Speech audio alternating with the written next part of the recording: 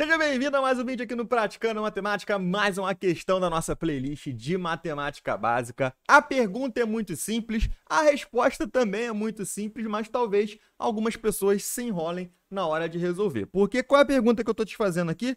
Quanto que vale 2 mais 3? Todo mundo sabe que se você faz 2 mais 3, o resultado vai dar 5. Qual é a grande graça da questão? É que nessas alternativas aí, o 5 não está escrito de maneira explícita. A gente tem que resolver uma por uma e ver qual que é que vai bater o resultado igual a 5. E aí eu já coloquei uma pegadinha muito clássica na letra A, que já pergunta ali, ó, 3 menos 2 vezes 5. Por que é uma pegadinha muito clássica? Porque talvez você se confunda e você faça o seguinte processo, ó.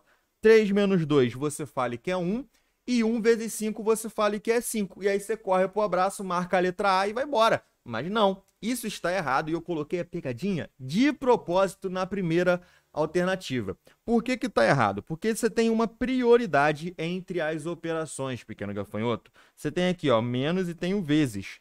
Multiplicação vem primeiro que a subtração. Então, você tem multiplicação e divisão, tem prioridade com a adição e a subtração. Então, qual era a forma correta de resolver essa letra A? Você primeiro tinha que multiplicar ali o 2 com 5 e encontrar o 10. Tô com R$3, tenho que pagar 10, vou ficar devendo 7. Então, menos 7. Menos 7 é a resposta que a gente quer? Não é. Então, não pode ser a letra A. Na letra B, mesmo que o aluno não manjasse ali de fazer a ordem correta, ele podia pensar o seguinte, tá, 5 dividido para 5, essa é mole, dá 1, e 1 somado com 2 dá 3, também não é. Mas aí a gente dividiu primeiro, não é porque a divisão apareceu primeiro, mas é porque divisão tem prioridade com a adição. Então, o grande lance desse exercício é fixar esses conteúdos básicos de expressão numérica para você. Agora, a letra C, pega essa dica que é muito boa.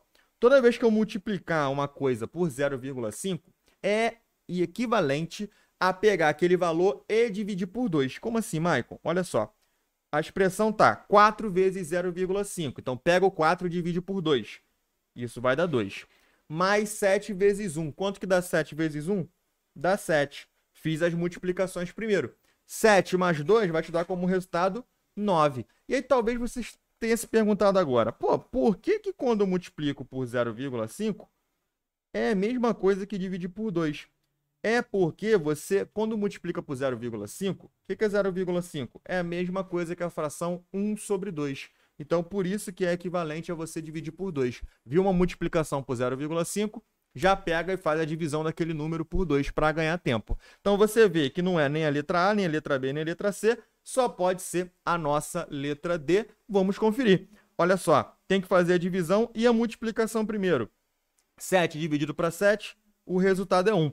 2 vezes 2, o resultado é 4. 1 mais 4, resultado 5, que bate com aquilo que a gente estava buscando lá no começo. Pergunta simples, mas muito boa para revisar os conteúdos de matemática básica. Curtiu? Deixa seu like, se inscreve no canal para ter mais vídeos como esse. Estou te esperando na próxima aula que aparece na tela já já. Deus te abençoe, até o próximo vídeo e fui!